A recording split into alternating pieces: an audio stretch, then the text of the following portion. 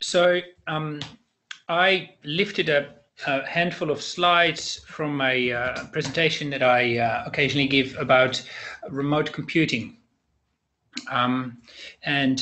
Specifically, one option out of the options for remote computing is what I'll be talking about today, and that is the Nectar Research Cloud.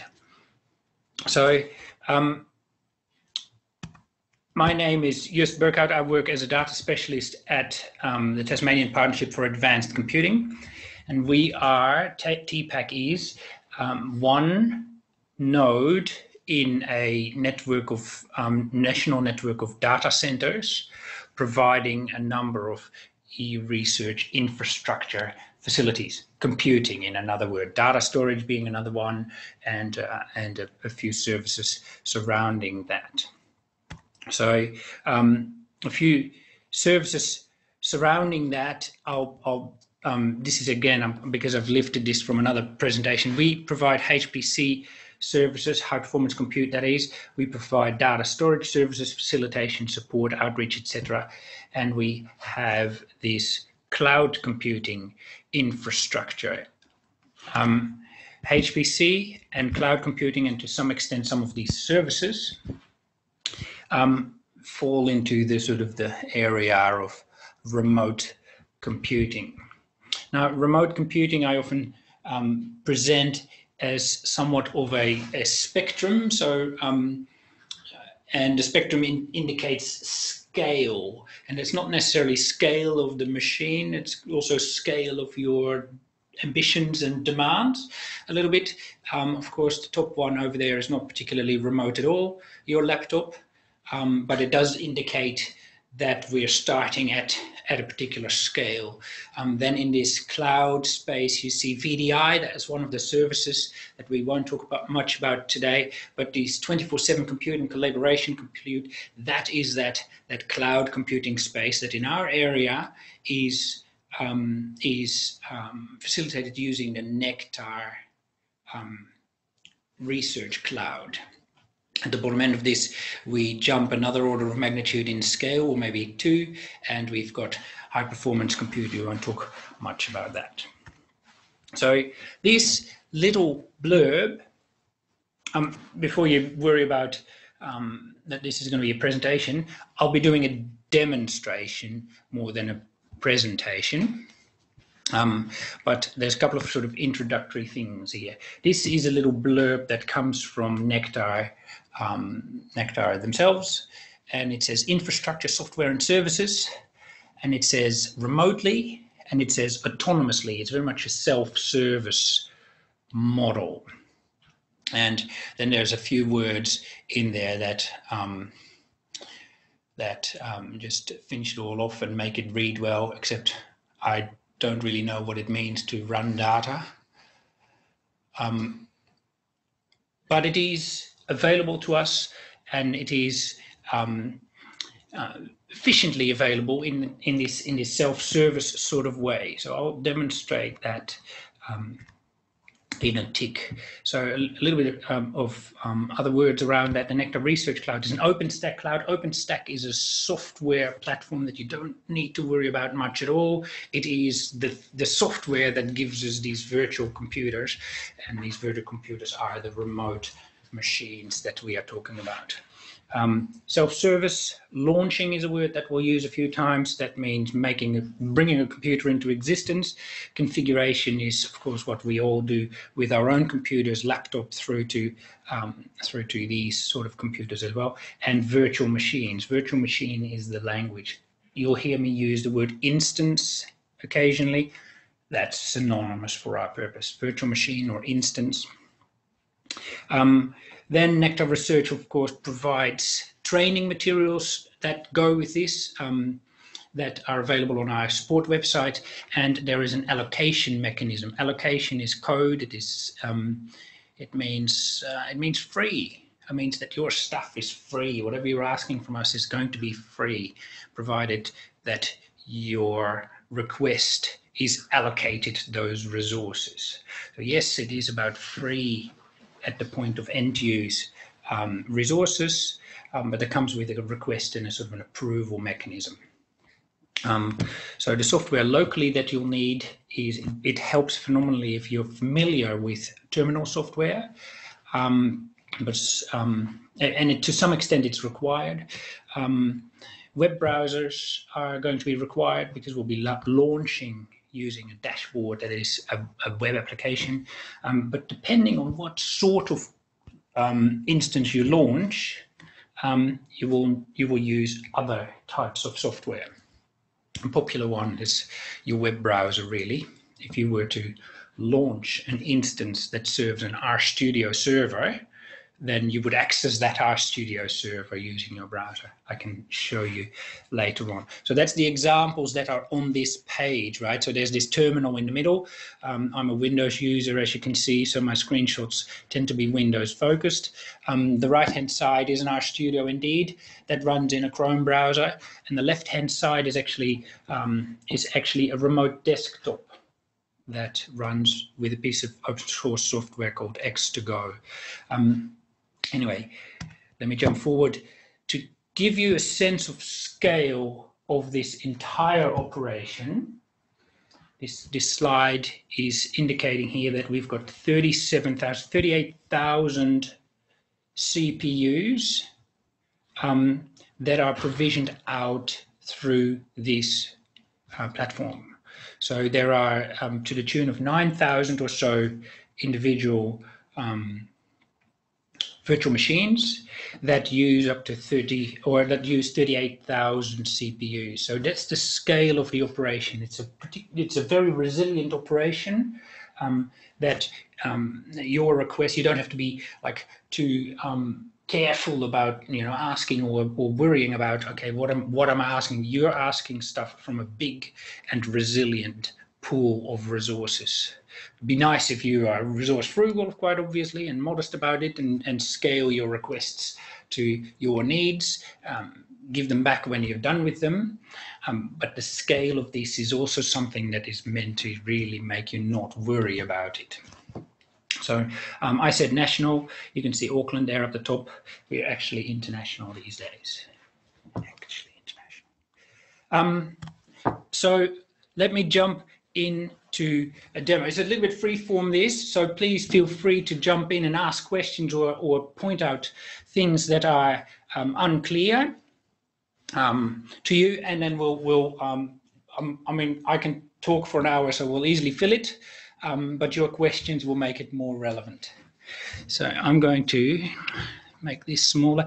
I will open an incognito window so that it closely matches your experience, because of course my browser remembers all kinds of stuff about me. Okay, come on. I am navigating to an area called dashboard.rc. RC stands for Research Cloud, .nectar.org.au. And that is my access point to this. Oh, no. You already knew me. I want to log out. Log me out. And now, maybe that's because, yes, I already have a incognito window open. Has it forgotten me? It should, right? Yes, this is much better. Okay, I navigate to dashboard.rc.nectar.org.au, and it brings me to the authentication page.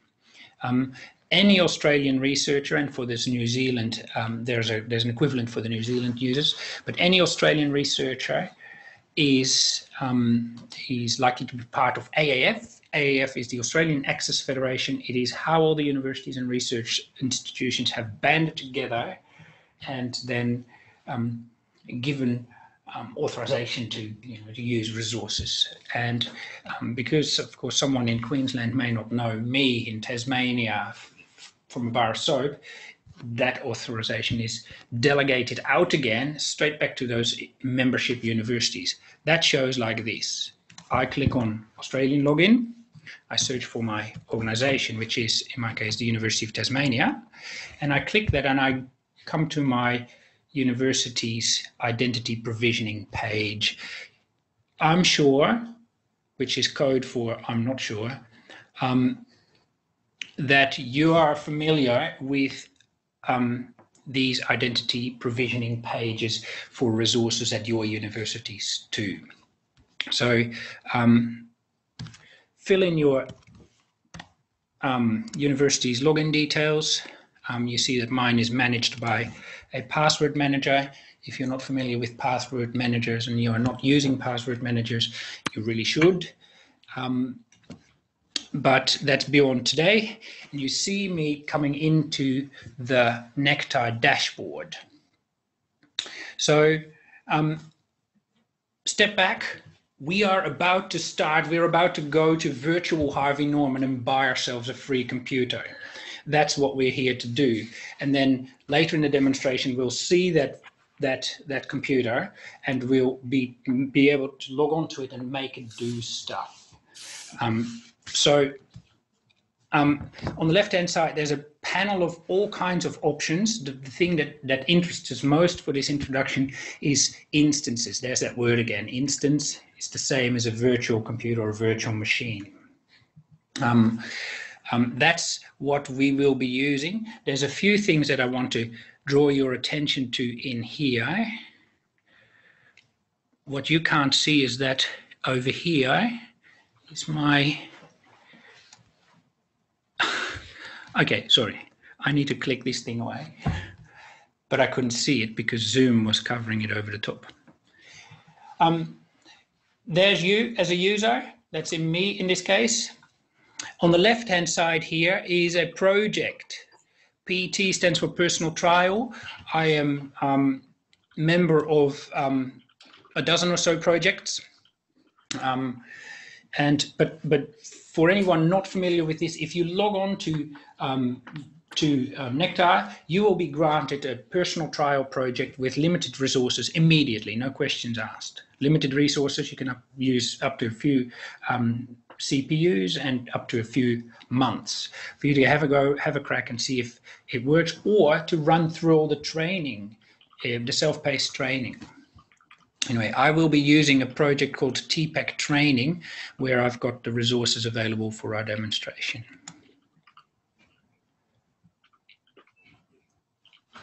So if you think our website is slow, just compare it to running to Harvey Norman.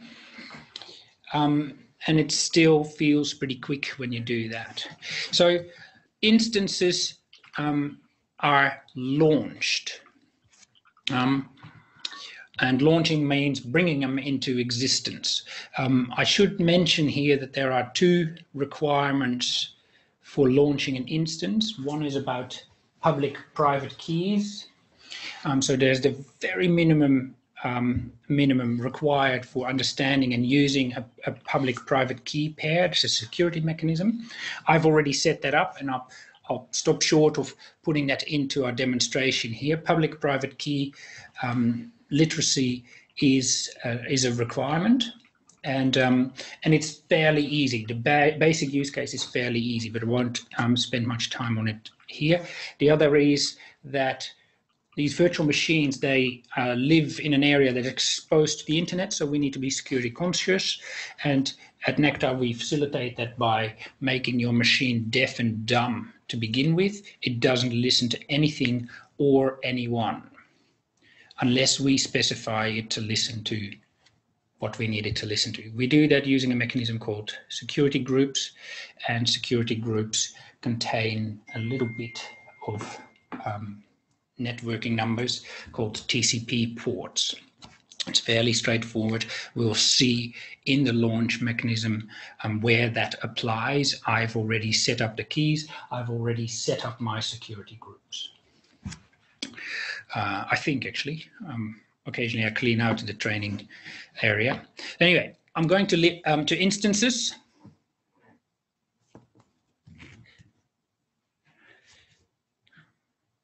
and I don't need to cross a road, or there's no buses to look out for here, whereas on the way from here to Harvey Norman there is. And here is a button called Launch Instance. It will start the Launch Instance dialog. This is a sort of a wizard that will take you through the steps and requirements it takes to create an instance. I'm going to call mine Acme Analysis. I'm not sure about spaces. I won't need to do a description. Availability zone, I can leave it to sit on any. That way the software will decide. But here are the options. There are options that are available on a. I think there's more options available to me because I've got a few roles in. So you might find a smaller list. I'm going to launch something in Tasmania, and I'm going to launch one.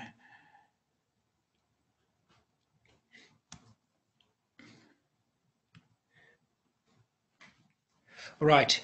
So what is it that I'm launching? A computer, but I can launch a computer at a variety of with a variety of specifications. These are usually, in terms of operating software and operating system and software pre-installed, are usually called images, and that's what I'll be booting or launching my system from. I'll be using a very standard offering of ours called Ubuntu. It's a Linux flavor. It's a very popular Linux flavor. I'll take the newest one here that's called 18.04. And I use that arrow button to make it select it in the allocated space up here. And then I click next, but this is a long list, so I can also just manually jump to the next page. Flavor is OpenStack language for size parameters. Size parameters, as you can see, there's a few here. I'm going to just find something small, or I can actually find something tiny. Small stuff is, of course, fewer resources. So you can see that there's limited RAM here and limited disk space, and it is one CPU. Whereas the larger ones here, let's say M1 extra large, is a 16 CPU machine, is available by default, and it comes with 0.5 terabyte worth of storage space attached to it.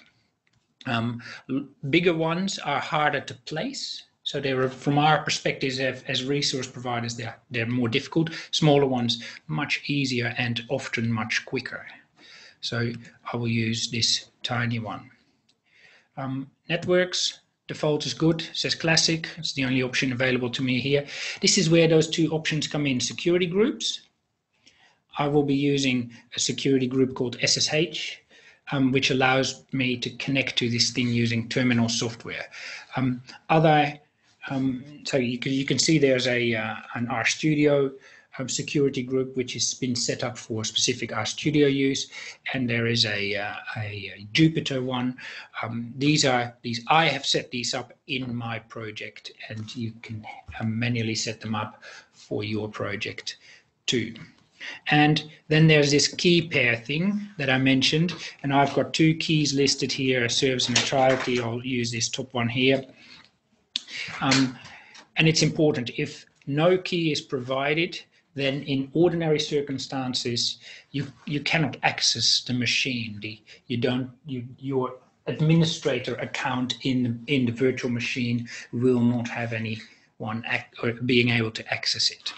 So where there's a will, there's a way. Contact us for support, if you've inadvertently find yourself in that situation.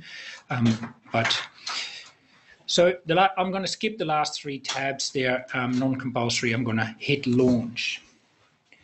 And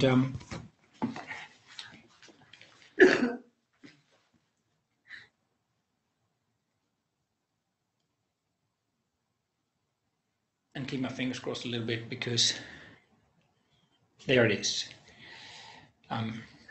We've just released a new dashboard, and it's nervously slow at that moment. Anyway, it gives you a few statuses here. It's building the machine. It's already allocated me an IP address. You're familiar with IP addresses, I'm sure. And that's an important piece of information that we'll use in a second to actually log on to this machine. So there's a spawning thing, which is always fun if you talk to ecologists. We're done. So we have a machine now. And the key thing here to take away here is that we've set it up with this Yoast service key with this key pair, and it's been allocated this IP address.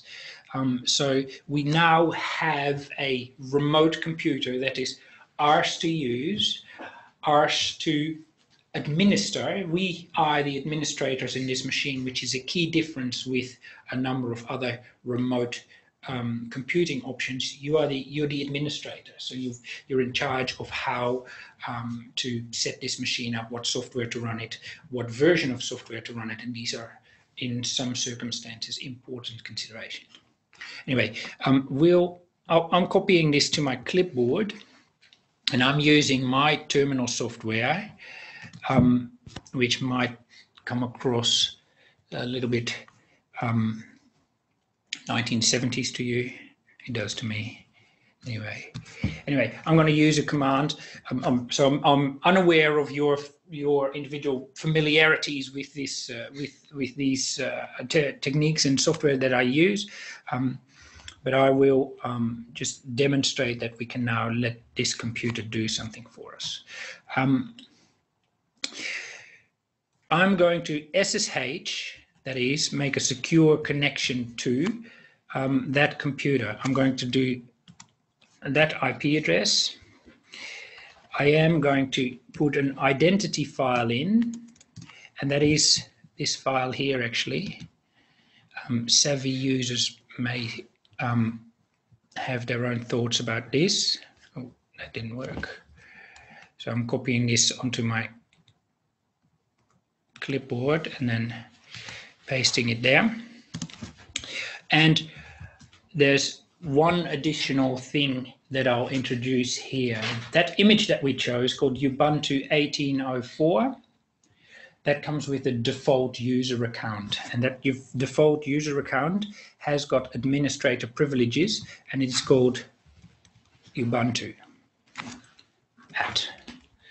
So I'm connecting to this remote machine using SSH, using my key, the key that I applied in that launch dialog, and it's been given this IP address, and I know that it has this default username. Please. How do you know the default username? In the support documentation, there's reference to those, and I'm using a Nectar official image. So you saw me use the Ubuntu 18.04. It's called Nectar official Ubuntu 18.04, and with another version number or something behind it. And I know from the image catalog, which is a web page that we maintain. Is this? Oh, yep. Oh. Yeah, it's okay. That I can use Ubuntu for Ubuntu images. Debian images is another distribution of Linux. Use Debian, and there are a few that use EC2-user, but so that's something that you'll need to learn a little bit about, and it's embedded in the selection that I made, the selection of image that I made. So the first time you connect to an SSH server, your SSH client should warn you like this: the authenticity cannot be verified. That's just the first establishment of this connectivity. I answer yes because I trust this. I've just built this, and nothing is surprising here to me. Would this happen in like half a year from now? I get this warning when I thought, yeah, I launched this thing half a year ago, and then that's a red flag. So this is in essence a side effect of this red flag mechanism. So we won't worry much about it now, but it is something that always comes up, of course. So you can see I am now logged on It's very underwhelming, I appreciate that, but that little green thing halfway down the screen where it says Ubuntu at Acme Analysis, that is the key of what we've done so far. So I'm going to step back. We've brought a computer called Acme Analysis into existence using this OpenStack Nectar stuff that we are logged on to. This dashboard gives us the power of bringing computers into existence, and we have then, using the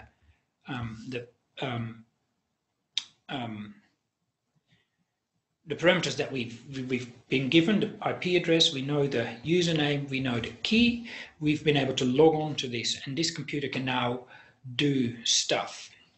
It's a bare computer, bare Linux, so I can see there's disk free, there's a few disks available. I have there's nothing really installed on it, so I can look at the processes that are running. It's all very underwhelming and not particularly interesting. But we can make it do. We can now program Bash. It probably has Python on it. Does it have Python on it?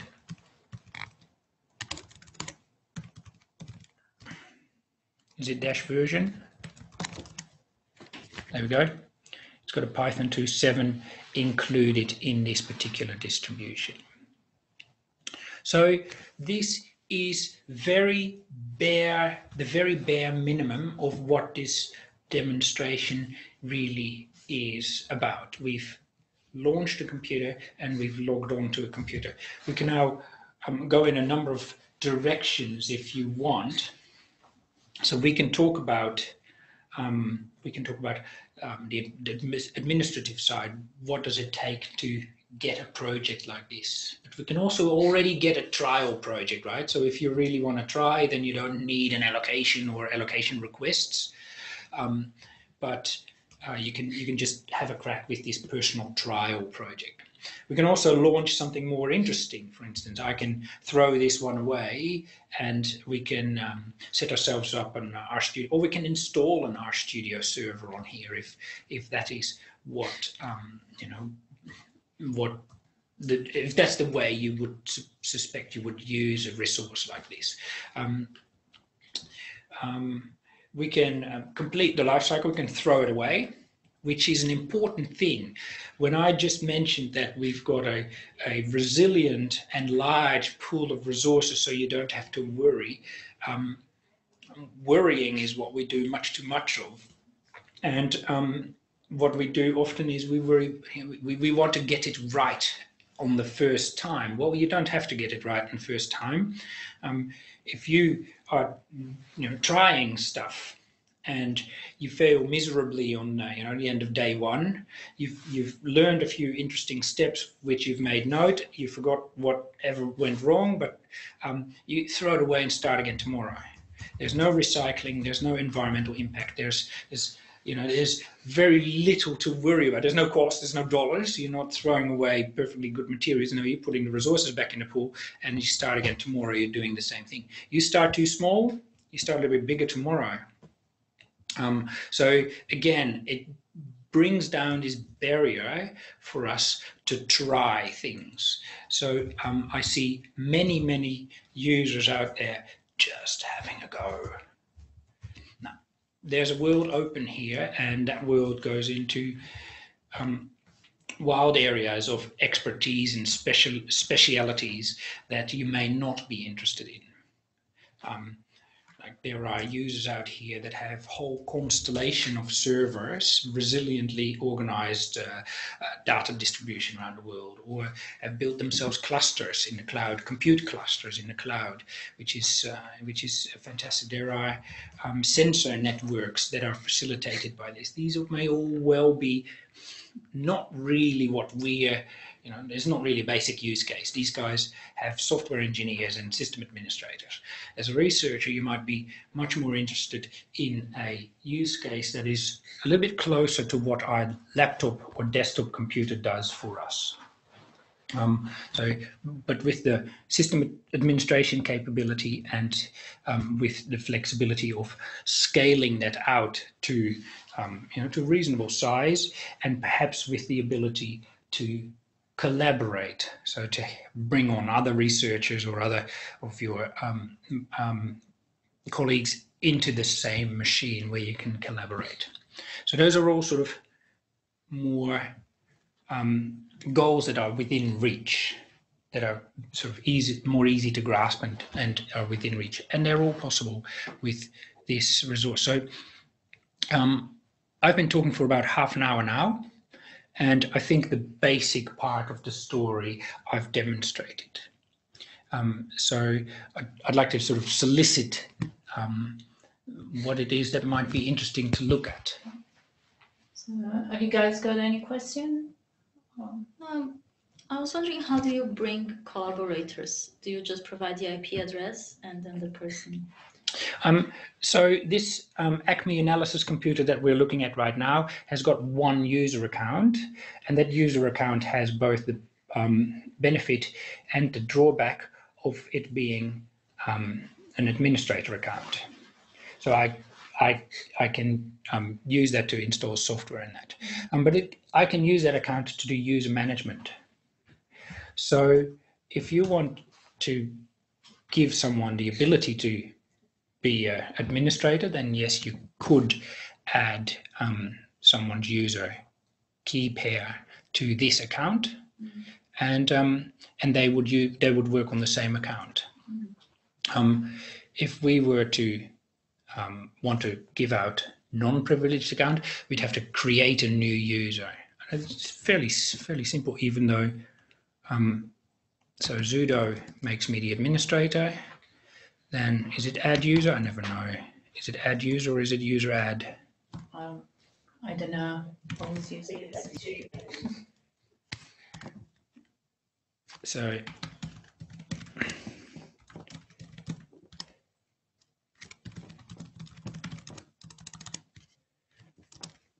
So I've now made a user called Just B, and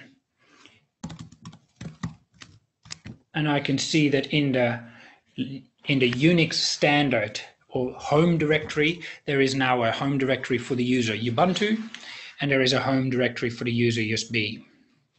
And there is a particular file that will that's called the public key that we'll need to put on the right place in that user account for that user to get access. So again, because this computer lives exposed to the full gamut of the internet, we take security. We make it fairly simple, but we have a few simple decisions, and one of them is we do not like or allow by default password-based SSH connectivity. So this terminal connection here, it's by default set up to use key pair security. So that's one of the literacies. Key pair literacy is one of the things that we do rely on in this world.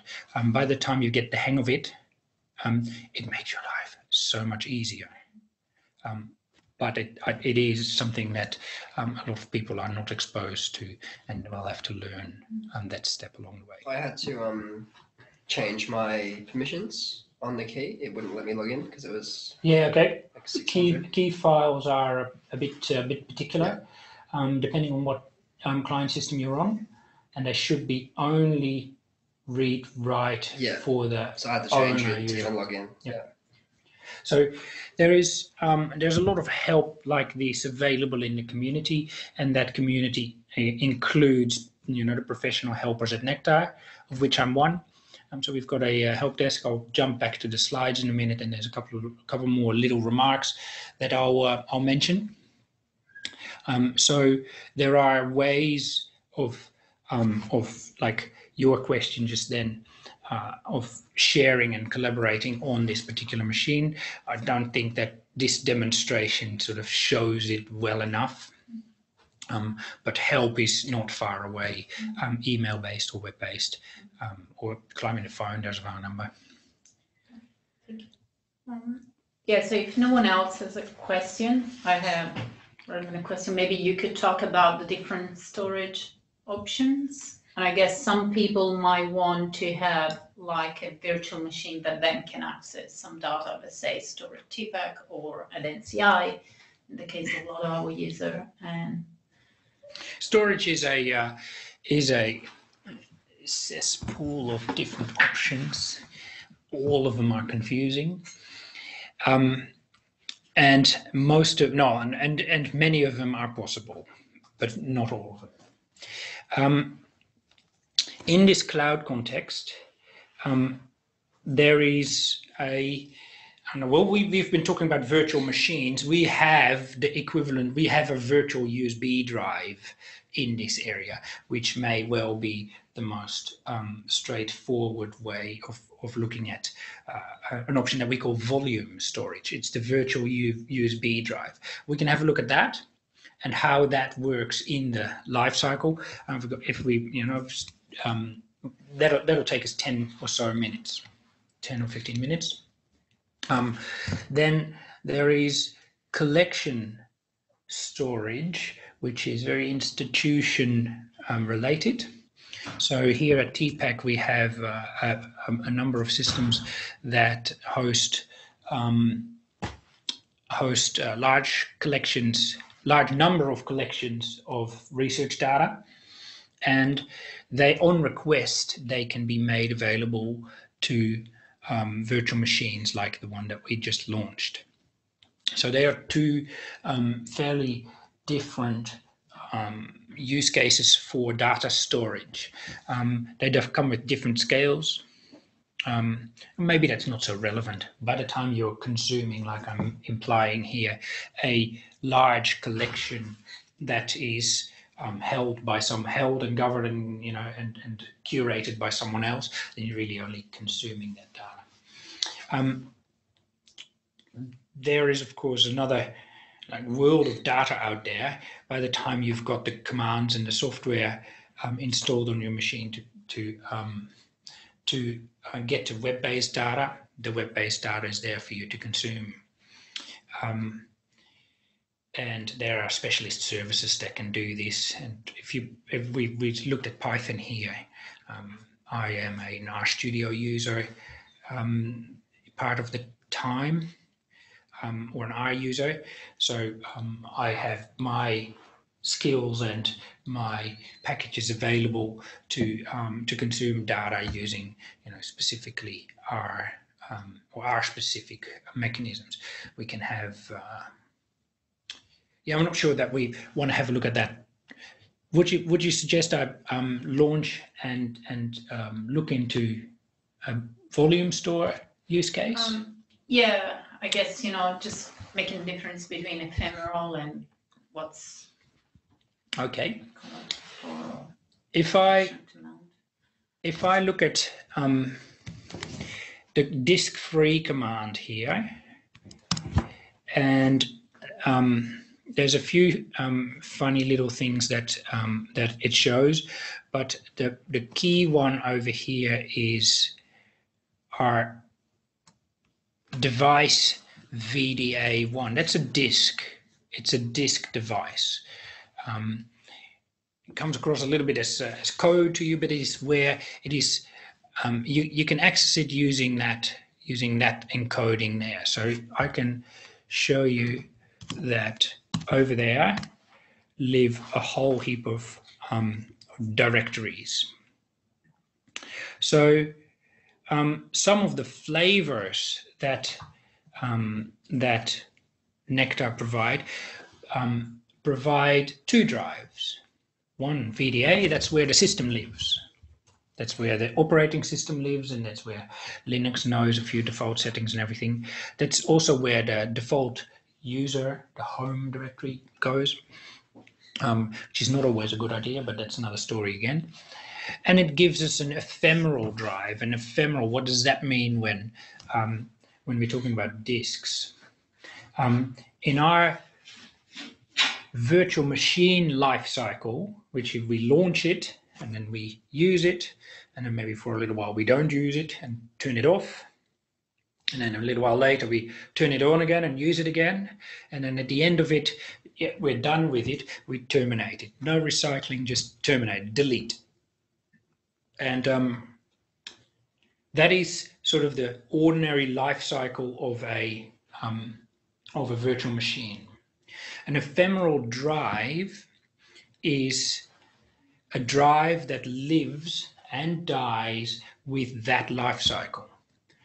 So when we launch a virtual machine that has an ephemeral drive in it, then you don't have influence on the size of it. We just give it to you at a particular size, but when you turn it off, you can't access it because it's attached to that machine. When you turn it back on, you can access it again. Data was preserved. There's no weirdness there. But the moment you delete the machine, the ephemeral drive is deleted too. So you need to make sure that if you've used that drive, that you've done your data management before you delete the machine, because delete is irrevocable. You cannot turn that back. So there's another little life cycle element to virtual machines called snapshotting. Ephemeral drive, not snapshotted. But that's the ephemeral drive. Why have we called this ephemeral? This is like an ephemeral river in a dry country. It's not always hard. I don't really know why we've called it ephemeral, but it contrasts with persistent drives. And persistent drives, you can request and attach. I can show you. Maybe that's the best way to go. If I go to back to the dashboard here, you see there's our Acme analysis machine. On the left-hand side, we've got this compute and instances thing. It's scrambling a little bit. I hope it all stays visible for you. Sing out if it is hard to read. So over here, I'm going to go to volumes. I used that word before, volume storage, right? So I'll click volumes and volume there. And what I'm really now doing, I'm running to Harvey Norman again, and I am going to buy myself a virtual USB drive. I'm going here to create volume.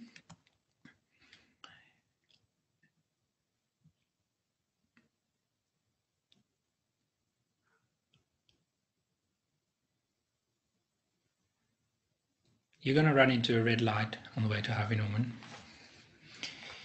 So Acme data, I won't give it a description, but you want to, of course, do much better than I do when you're doing things for real. Here's a constraint, funny constraint. You want your data to live where your virtual machine lives, or conversely, if you've got data somewhere, you want your virtual machines to live there, because networking inside a data center is vastly more performant than networking across even our network, the university's networks, right? So I'm going to spin it up over here in Tasmania. You heard me use the word spinning up, a very popular way of saying launching. Create volume.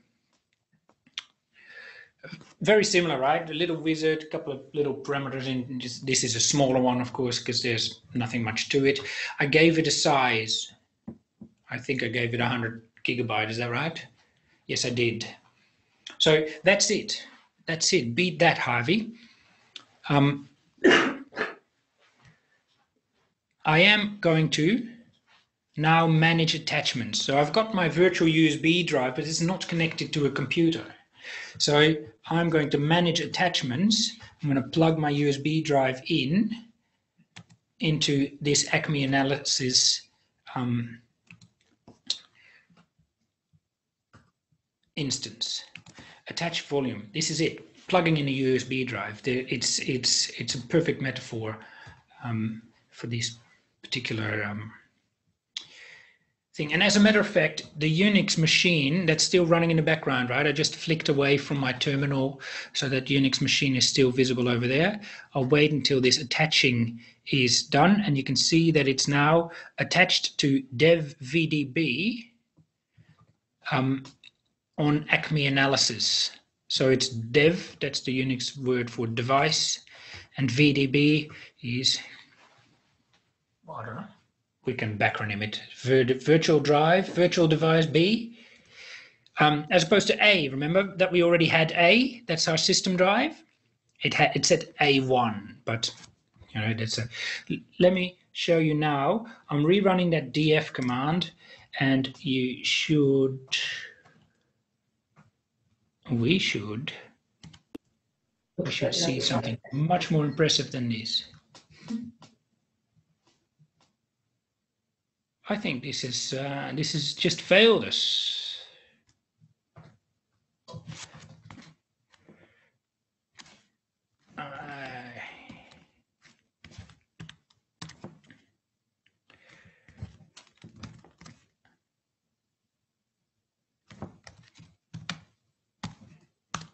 No, it is not. It has not failed us. Your operator is failing you. I'm sorry about this. So the df command only shows drives that have already been announced to Unix as mounted and everything. The device wasn't. We haven't done anything yet. We need to do a once-off action of mounting it, and we need to do a once-off action of formatting it. Which I haven't done yet. This lsbok, this is list devices by link, shows VDB is indeed already available there. So we can go into how do you mount a device like this and then put it into a mount point, which means you can access it using ls and you can write files on it and set permissions on files and folders and that, which will be important for you to do when you've got this available to you. It's also fairly easy to get support if you're looking for it or documentation on the web to find out how to do that. It will take me a few minutes to get to this. It might not be the most relevant thing you want answered. You can see that here VDB is attached, and I can unattach it.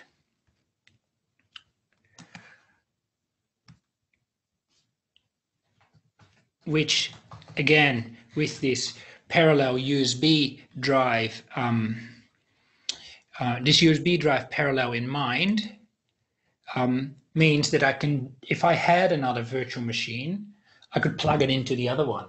So if I have data on my virtual USB drive in my project, then that can, if say for argument's sake, I start a bigger machine, or a machine that's got another constellation of software on it for me to do a step of work, then plugging it into another virtual machine, another instance, is relevant.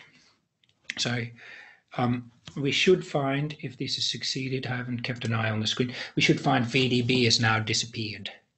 So it's only VDA, so only that system disk that is, you can't remove that. You'd cripple the system if you could, so that you can't. You can also not remove ephemeral drives, the ones that come with the life cycle of the virtual machine in some flavors. You can't remove them. Now, I said I would flick back to the slides. So I'll do that now.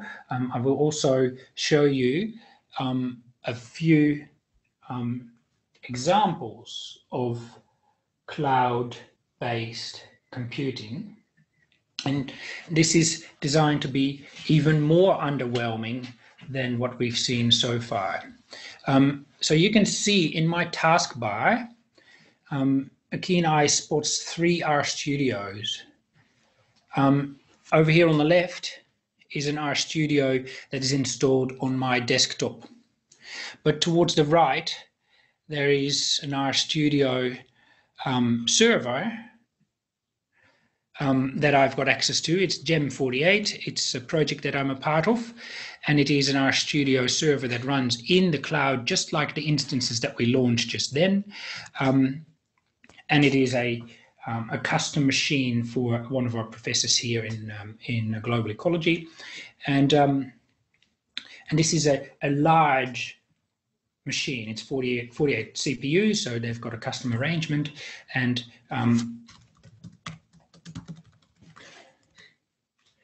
that should be parallel, right? 48 CPUs. You wouldn't you wouldn't know that, right? This is how integrated cloud computing can be for you.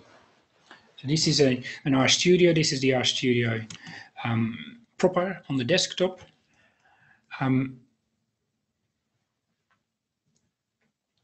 Which I'm flicking between 1 and 2 now. It can be that integrated. If you think, oh yeah, but you know, here's this professional and with this professor in mind, I've set up an environment. Yes, I did spend a little bit of time doing this, and it is part of my day job to know this stuff. But it is, I guess, a way of viewing this cloud computing thing. It's not something far-fetched that uses terminals. It can be this level of integrated. And I'll give you another commercial example. That right there in between our studios is there's a Google Doc that underwhelming. I warned you. It's a Google Doc, but it is in the cloud. It's out there, and it's okay. Google has set this up for you with Google G Suite or whatever it is that you subscribe to or not in mind.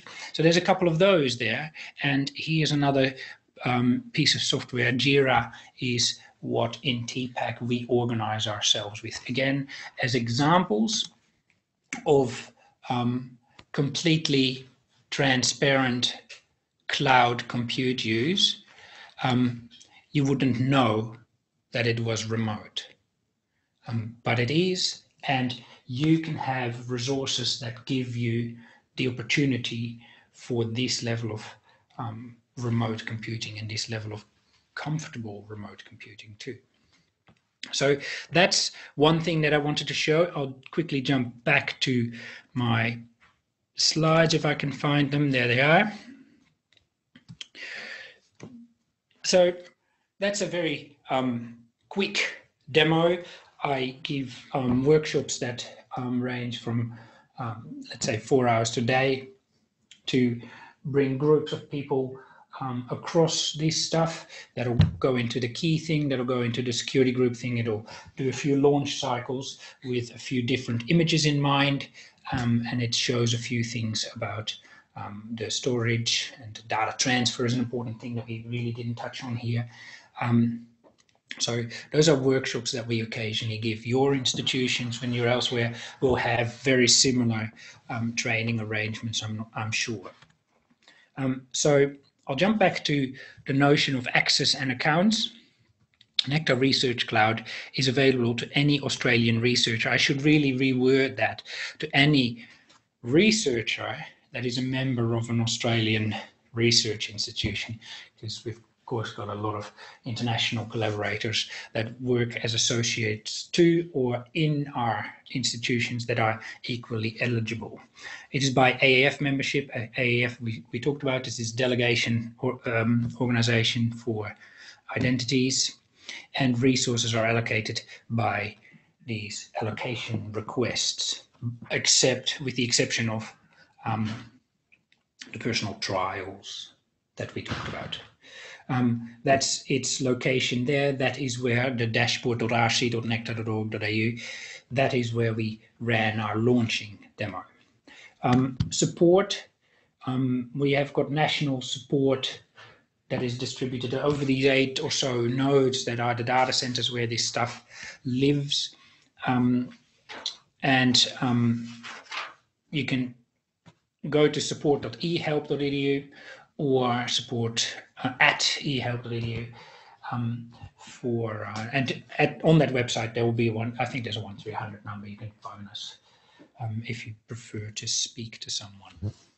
So those are the Nectar specific support things. So here's my little enigmatic blurb just to close off.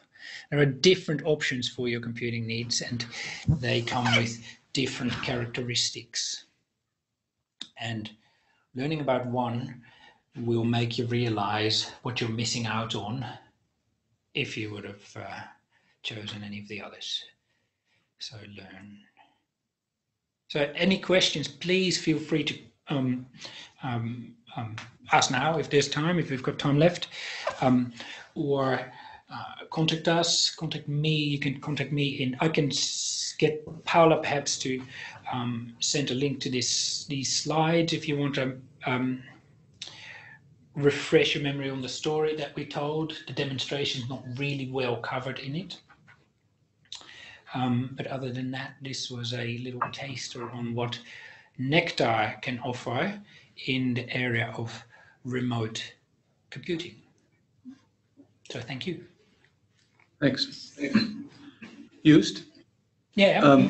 Yeah, you gave that example of 48 CPUs for the RStudio backend server, and I got the impression that you think that is on the large side for a Nectar request. Would that be correct? That's correct. So the flavors that I showed in that launch dialogue, by default they range from 1 CPU to 16 CPUs. That's the default range of flavors in the Nectar Cloud. If you want custom flavors, they are possible. It will require you to get in touch with specifically the node that is supplying your space, your allocation space, and in some circumstances they can provide custom flavors, and this is what we did for this particular research group. 48 CPU in the Nectar context is significant. I think because we have, as I showed in very early slide, we have on the large scale end of the Nectar boundary, we have HPC computing. So if you really need it larger scale, then there's a chance that HPC is a more suitable option for you. That said, I don't really know what other nodes are up to in terms of provisioning large CPU count instances. I know there are large memory instances, so there's nodes that provision custom flavors that have more RAM per CPU, for instance. And we have a number of GPUs if your research or your computations rely on graphical processing. So lots of AI applications rely on graphical processing units, so GPUs. That can be hosted in this Nectar context as well, but they tend to come with these custom flavors. So that's another sort of customization option that you'll have to discuss with your local node representatives. Does that answer your question? Yes, thank you. Cool.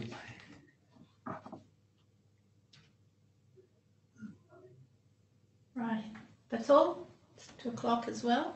So thanks, Hughes. You're quite welcome. It's got recorded, so. All right. Yep. We might get more lucky, and in any case, advertise these around. I'm sure there's more people that is interested. Yeah. Okay. All right. Thanks, guys. All right. Thank you.